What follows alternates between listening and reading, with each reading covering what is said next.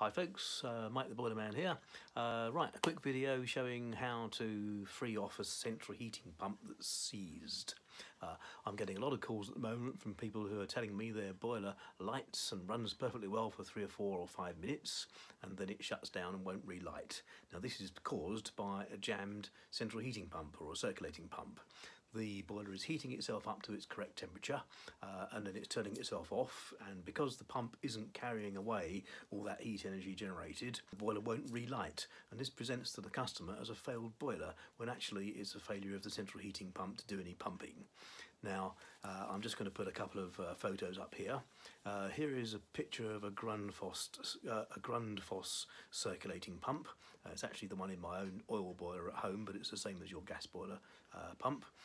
In the centre there is a big silver screw, and if you take that big silver screw out, as I'm going to do now, or as you can see in this photo of me unscrewing it, you then expose the end of the pump motor shaft. Once the screw is out, a little trickle of water will come from the pump. This is nothing to worry about, it's perfectly normal, but you do need to catch it with a towel or something.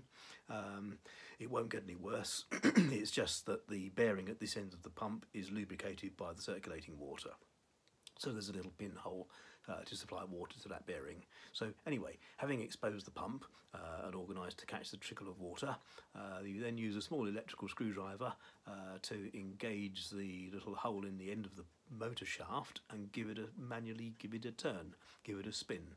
And this will free off the pump. Once it's free, it will all start working again. If you're having to apply a lot of effort to free it off, or if it happens again and again and again, then you'll need a new pump.